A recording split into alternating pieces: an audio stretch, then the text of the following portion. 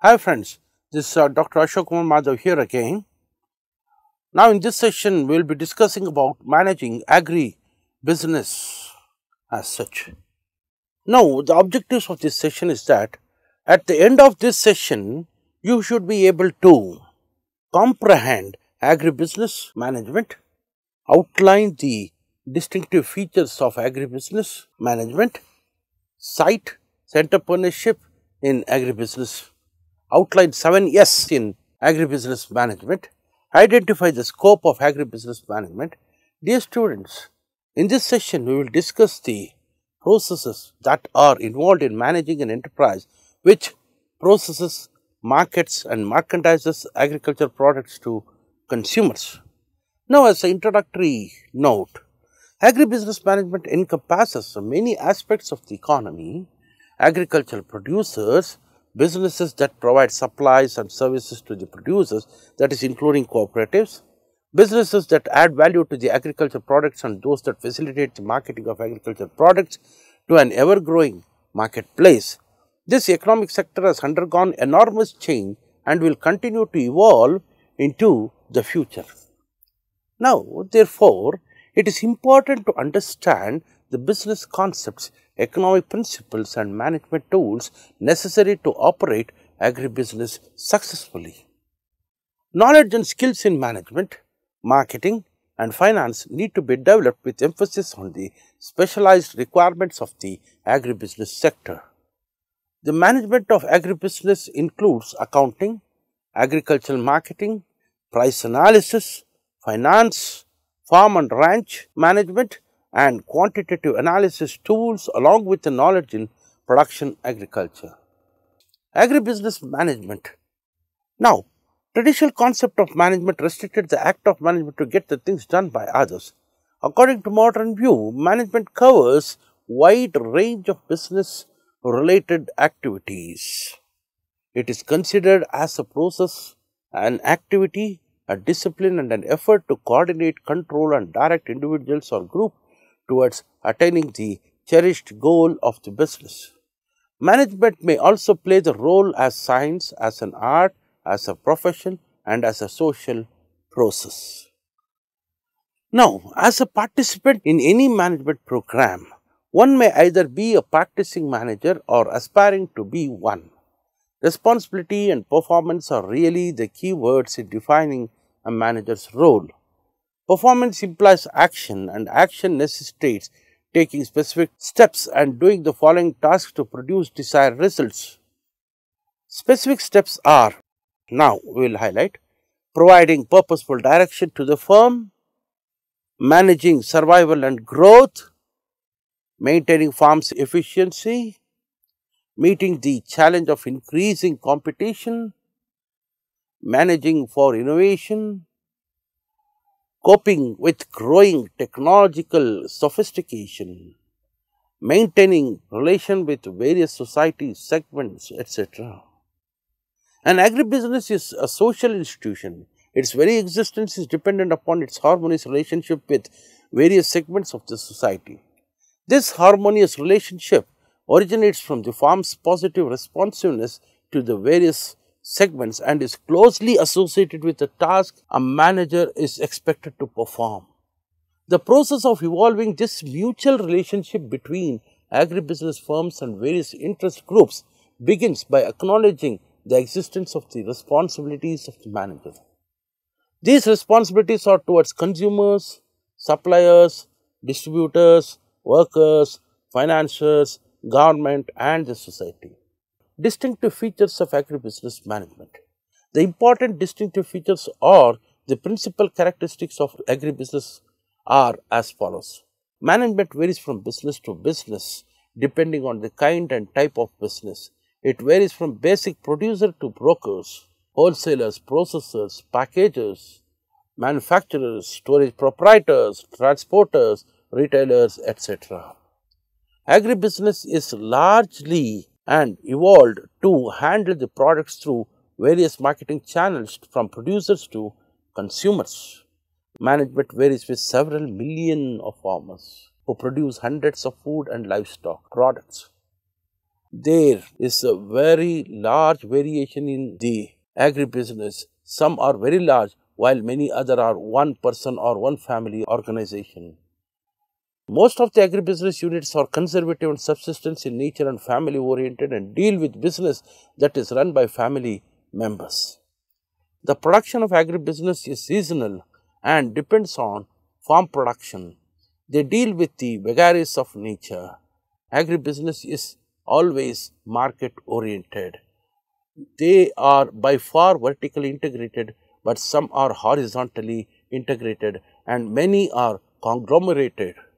There is direct impact of government programs on the production and performance of agribusiness, and there are several factors that differentiate agribusiness management from non-agribusiness management. There is tremendous variety in the types and numbers of businesses involved. The entire system revolves around the production sector, the unique nature of the product and competition within the industry. The majority of agribusinesses are family owned, and these families usually have a traditional philosophy of life. Agribusiness has to deal with numerous problems and uncertainties caused by the vagaries of nature. Now, entrepreneurs in agribusiness. Entrepreneurs are people who have the initial vision, diligence and persistence to follow. An entrepreneur is a person who accepts all the risks pertaining to farming and operating a small businesses. Risk associated with entrepreneurship are entrepreneurs work for themselves, are independent and make their own business decisions. Whatever income they earn above their financial obligation is theirs to keep. They can test their own theories and ideas on how to run their businesses. They set their own working business. They themselves set prices, determine production levels and control inventory according to the market. They determine the product or service offered and control its quality as well as the overall reputation of the business. They solve the problems. They perform all the human resource functions such as hiring, training and firing also. They set the company policy. Some personal characteristics of entrepreneurs that we can see are: every person is different and unique. However, there are qualities that are common to entrepreneurs that set them apart. The skills needed by entrepreneurs vary widely depending on the type and nature of the business.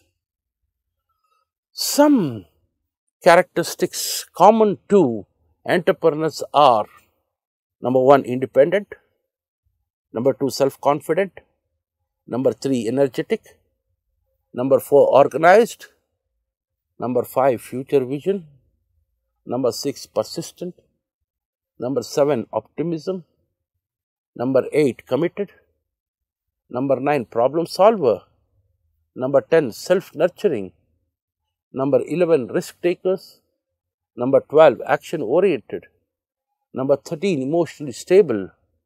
Let's know about each of these in detail. Entrepreneurs believe that they can do the job better than anyone. They prefer to control their own destiny. People who believe in themselves and what they can do have a definite in self-employment. Entrepreneurs usually are sick less often than other people. They enjoy good health and use it to improve their business. These people are able to organize their work according to their own unique system. Entrepreneurs can keep tabs on the whole business and see how the different parts of the business fit together. They are in command of the entire business operation. They are able to keep their business moving forward even when tough times are prevailing. If they do encounter a roadblock, they will find another way. No matter what the situation, the outlook is always good for the entrepreneur. Such people are natural optimists. They accomplish what is necessary to carry out their ideas.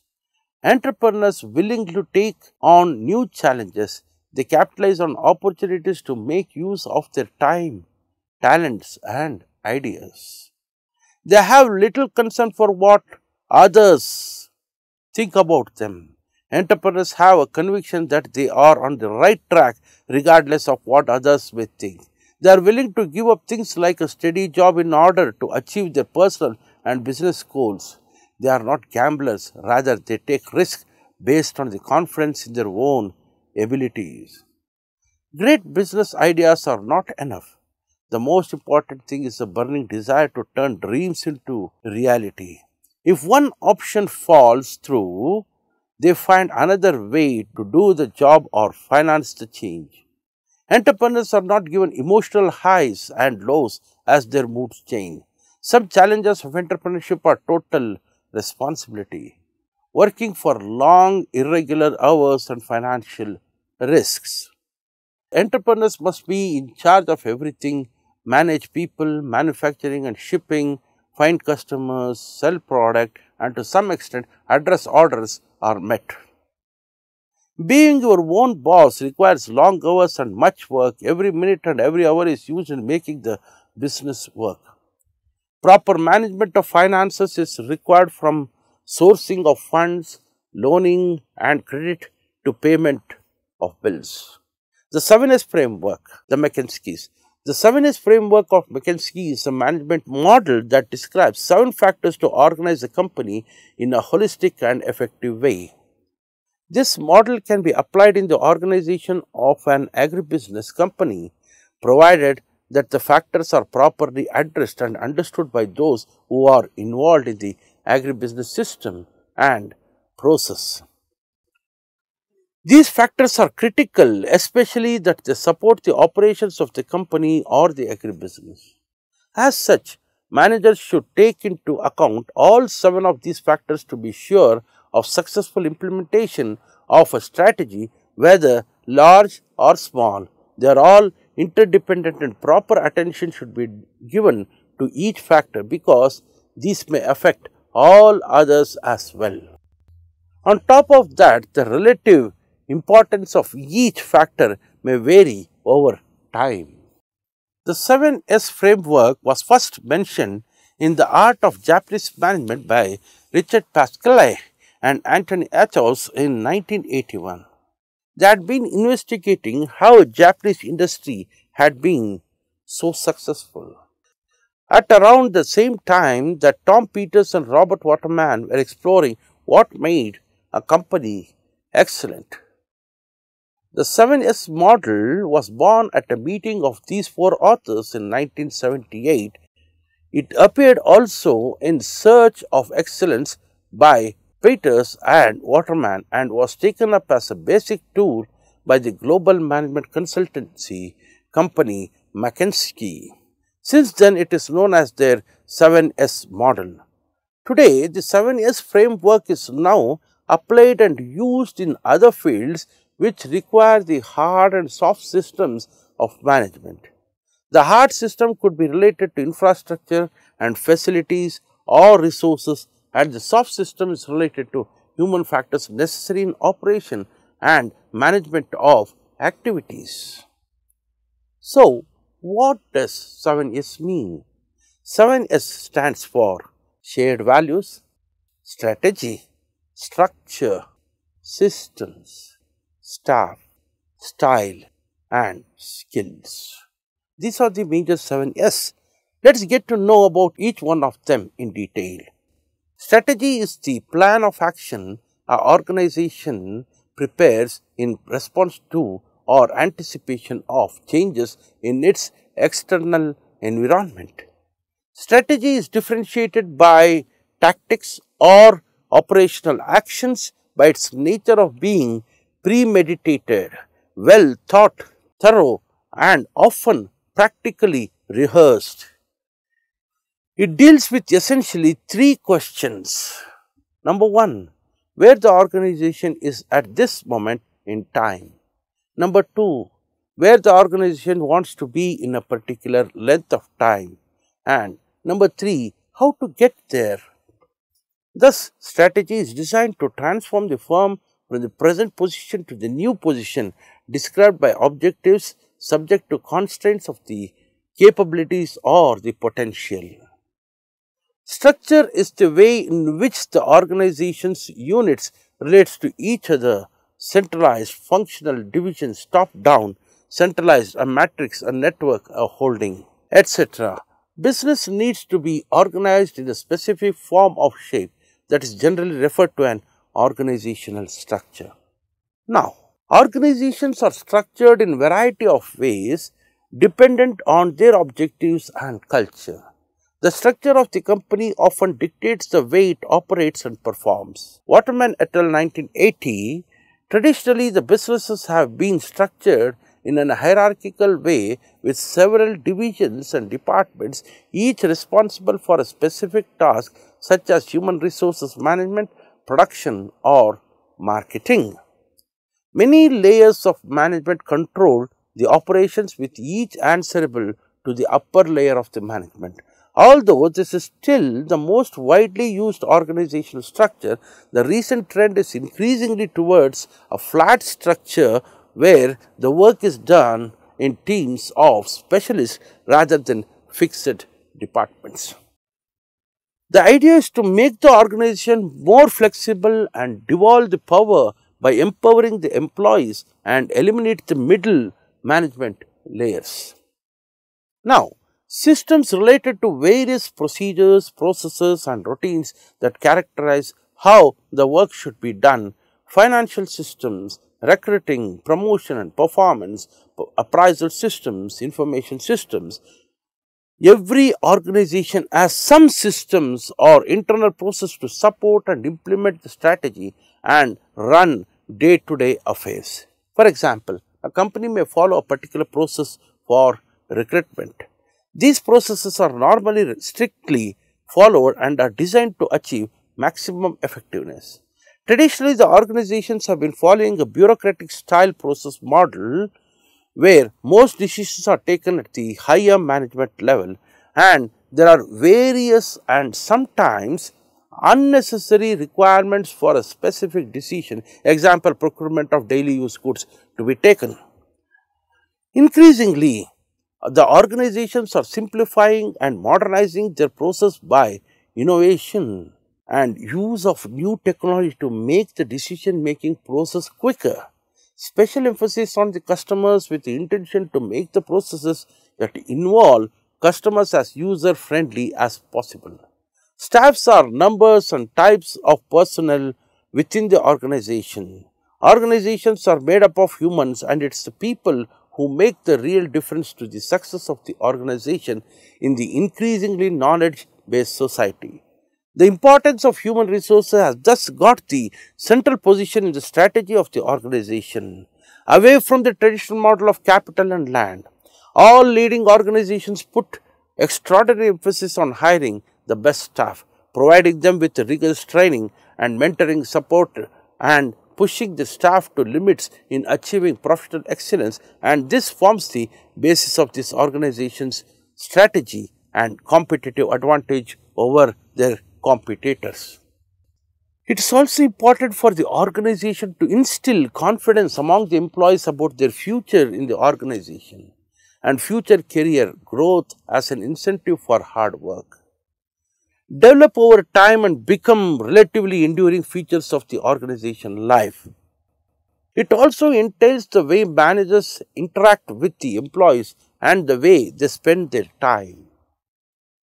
The businesses have traditionally been influenced by the military style of management and culture where strict adherence to the upper management and procedures was expected from the lower rank employees. However, there have been extensive efforts in the past couple of decades to change the culture to a more open, innovative and friendly environment with fewer hierarchies and smaller chain of command. Culture remains an important consideration in the implementation of any strategy in the organization. Skills are distinctive capabilities of personnel or of the organization as a whole. All members of the organization share some common fundamental ideas. or guiding concepts around which the business is built. This may be to make money or to achieve excellence in a particular field. Okay. These values and common goals keep the employees working towards a common destination as a coherent team and are important to keep the team spirit alive. The organizations with weak values and common goals often find their employees following their own personal goals that may be different or even in conflict with those of the organization or their fellow colleagues. Strengths or benefits of the 7S model are, what are the strengths of 7S model? Diagnoses organizations which are ineffective, guides organizational change, combines rational and hard elements with emotional and soft elements. Managers must act on all S in parallel application of 7S framework in agribusiness. Now we go to the structure. What kind of agribusiness structure do you have? Is it formal or informal? Are there levels of operation from top to bottom? What are the divisions or units in place for the smooth functioning of the business? Now we go to staff. The fundamental questions here. Who are the people involved in the business? Do they have specific functions to perform? What are their roles and responsibilities? Now we go to the style part as such. What is your management style in the orchestration of your business? Is this helping your staff and operation? Now go to the strategy. The questions that you need to put. Do you encourage full staff development, especially in skills training? Are these strategies innovative to address the needs of the business? Are these helping in achieving the goals of the business? Now, when we come to skills, the common questions that come, what kind of skills do you possess? Are your staffs provided with proper skills enhancement activities? Are you after technical or managerial skills? How do you measure the skills from the business? Now, when we come to the system, is your business systematic, organized and well managed because of the operation set? Do you have a database management system that assists in wise decision making? Is the system supported by the manual of operation? Is this understood by all staff and working for better performance? Now we go to shared values. Is your agribusiness supported by corporate values which guide in the attainment of business goal, delivery of goods and performance of staff? The next point here is scope of agribusiness. It was already indicated that agribusiness is a complex system of input sector, production sector, processing, manufacturing sector and transport and marketing sectors. Therefore, it is directly related to industry, commerce and trade.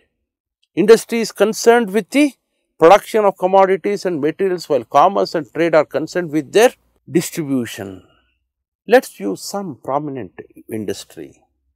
Industry refers to the process of extraction and production of goods meant for final consumption or used by individual or by another industry for its production. Thus, goods used by the final or ultimate consumers are called consumer goods, such as edible oils, fruit jams, papaya, pickles, etc. Now we go to the types of industries. According to nature, the industries are broadly classified into following types. Number 1, extractive industries. These industries are concerned with the extraction and utilization of natural resources. Example, fishing, fruit gathering, agro-based industries, forestation, Next comes the genetic industries. These industries include breeding of plants, seeds, cattle, breeding farm, fish hatcheries, poultry farms, like that and so on. Of course, factors like nature, climate and environment play a dominant role in these industries, yet human skill involved in their production cannot be ignored. For example, intensive agriculture is possible with greater amount of capital and larger number of workers. Now, we go to manufacturing industries. These industries are engaged in the conversion of raw materials or semi-finished goods produced in the extractive industries. Some prominent examples are cotton textile industry, spinning and weaving mills, etc. Now, manufacturing industries can further be classified into 5 types. Number 1, analytical industry. Number 2, processing industry. Number 3, synthetic industry. Number 4, service industry. Number 5, assembly industry. Commerce is another major component of agribusiness. It includes all those activities which are necessary to bring goods and services from the place of their production to the place of their consumption. Thus, it includes the buying and selling of goods and services and all those activities which facilitate trade, such as storing, grading, packaging, financing, insurance and transportation. In simple words, commerce includes trade and aid to trade. The principal function of trade or commerce are to remove the hindrance of person, place, time, exchange, knowledge, etc. and ensure a free and a smooth flow of goods from the producers to the consumers. Trade, in fact, is a branch of commerce itself. In a way, it is the final state of business activity involving sale and purchase of commodities or goods. It does not include and trade like transportation, insurance, banking, finance, etc. On the basis of its coverage and volume, trade is normally classified into the following types. On the basis of volume: wholesale trade, retail trade. On the basis of coverage: regional trade, national trade. Conclusion: in this session, we discussed the distinctive features specific to the management techniques of agribusiness. We also cited the entrepreneurship and 7S factors in accordance to the agribusiness. Finally, we identified the scope of agribusiness management, traditional concept of management, restricted management to getting things done by others. According to modern view, management covers wide range of business related activities. It is considered as a process, an activity, a discipline and effort to coordinate, control and direct individual and group efforts towards attaining the cherished goal of the business. Management may also play the role as science, as an art, as a profession and as a social process. In addition, understanding the scope of agribusiness management will also enable us to analyze the attributes and features of the different branches of agribusiness management and also their contribution to agriculture. At the end of this session, we understood that by tracing the 7 Yes in agribusiness management, we can successfully run an agribusiness. Thank you for your patient hearing.